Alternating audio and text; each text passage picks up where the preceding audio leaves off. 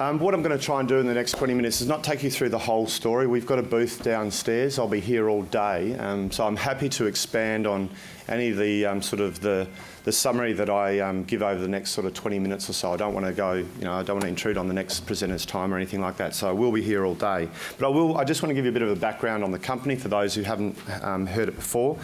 Tell you a little bit about our business model and what the opportunity is, because my firm belief is when you come to these things, you're not really interested in what we've done in the past. What you want to know as potential investors and shareholders is what we're going to do in the next 12 months, next 2 years. So I'll try to focus on that. So we're an aircraft lessor.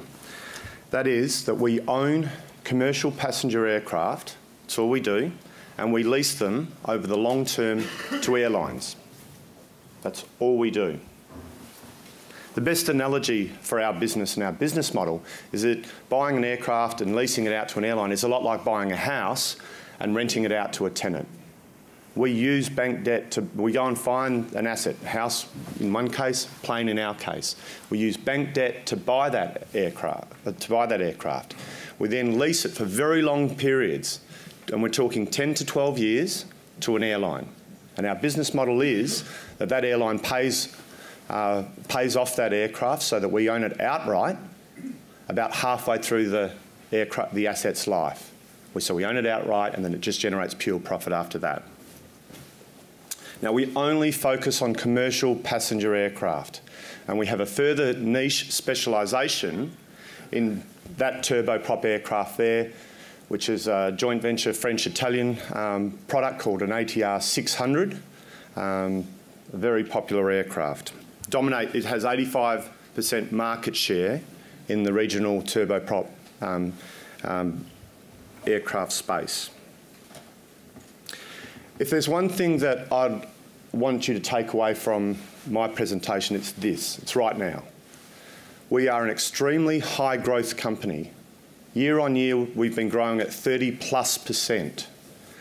Over the next year, we're going to accelerate that to 40% growth. So that's me, finance director, saying here in public we're going to grow by 40%. That's because it's already contracted. We're also, and this is extremely rare, and I don't think, please come and tell me afterwards if there's another company like that here presenting today. We got very high profits. Our net profit after tax margin is approaching 25%. Net profit after tax. 25 cents in every dollar that we get in the door is net profit after tax, which generates earnings, which makes the share price go up. And our share price has been doing very well.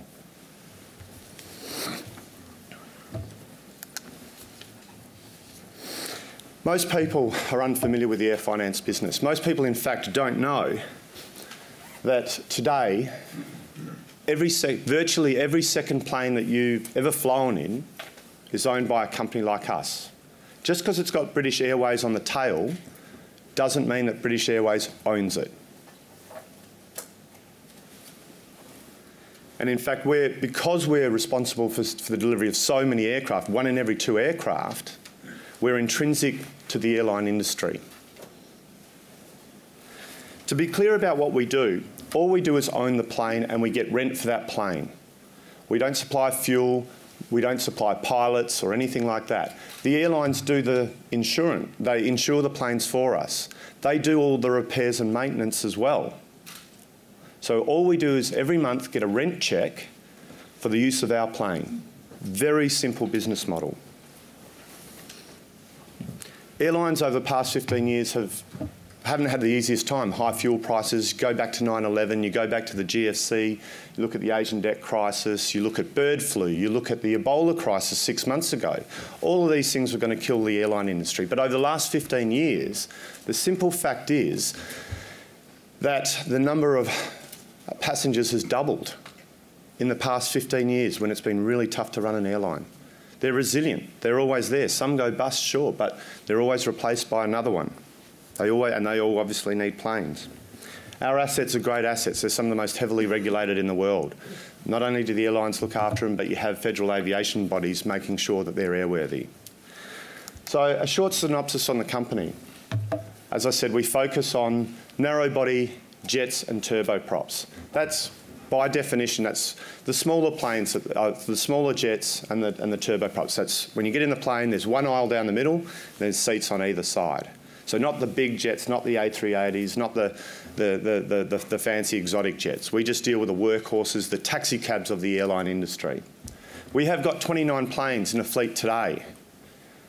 We've delivered 6 planes already since July this year. We have a June financial year end. Now, 19 of those are the turboprops. These are photos of all our actual assets, or some of our assets, should I say, and we also have 10 jets. Now, that's great. They're worth $500 million, and we're going to generate about $60 million worth of revenue this year and a lot of profit. Great, fantastic. But what are we going to do in the next year? That's what I think, that's the most important thing I can, and the second most important thing I'm going to tell you right now. Over the next year, we're going to deliver a minimum of 6 planes that is going to grow our fleet in the balance sheet by 40%. And that'll lead to similar increases in revenue and earnings. What are those planes and who are they for? This is the growth map here. I hope you can still all hear me. We're going to deliver 2 brand new Airbus A321 jets, like that, to Thomas Cook. They're delivered in February and March next year.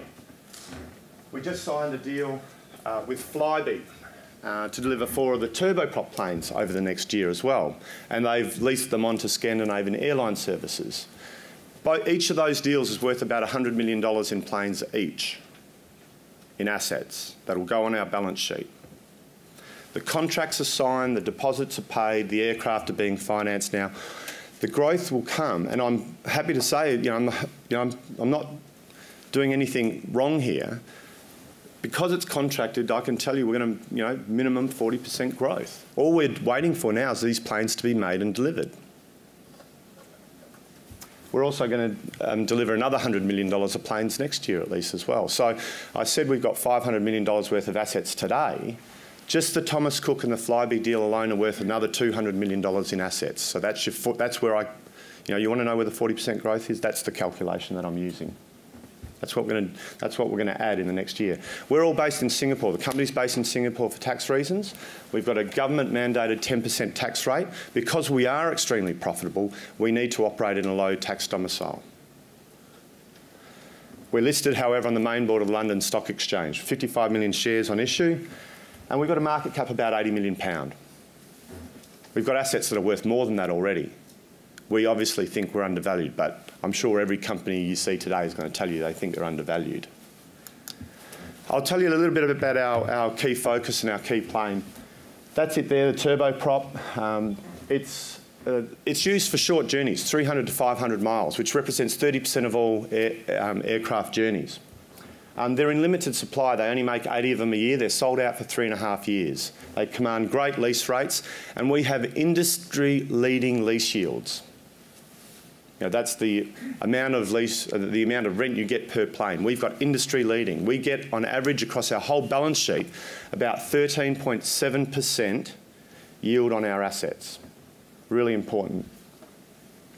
But that plane's super popular. It's operated by about 3/4 of the world's airlines. It operates in 90 countries. It's been around for 25 years. And then there's nothing out there to replace it. As I said, it has 85% of the turboprop market share. So it's economics 101. It's in short supply and it's in high demand, and we've got access to it. That's a list of our customers there. Our biggest customer is Virgin Australia. We started off in Australia supplying planes to a West Australian airline. Then it got bought by Virgin. We supplied a lot of planes to Virgin. We've evolved the business over the last couple of years, and we're now delivering planes globally. Very important to note, in our industry, there's 2 key metrics that you need to focus on to compare us with our competitors. That's how old the fleet of aircraft is and how long the leases are that are attached to them.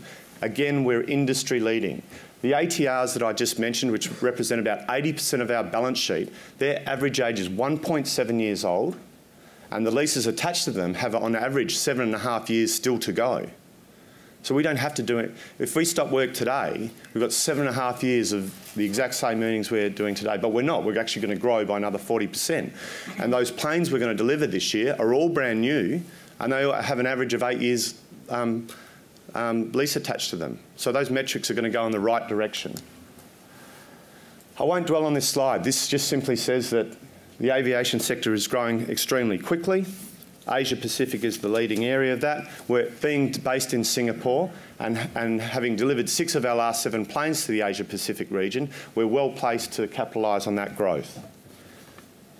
But it's a very large industry. 1,800 new planes are delivered to, 1,700 or 1,800 planes are delivered every year to the airline industry.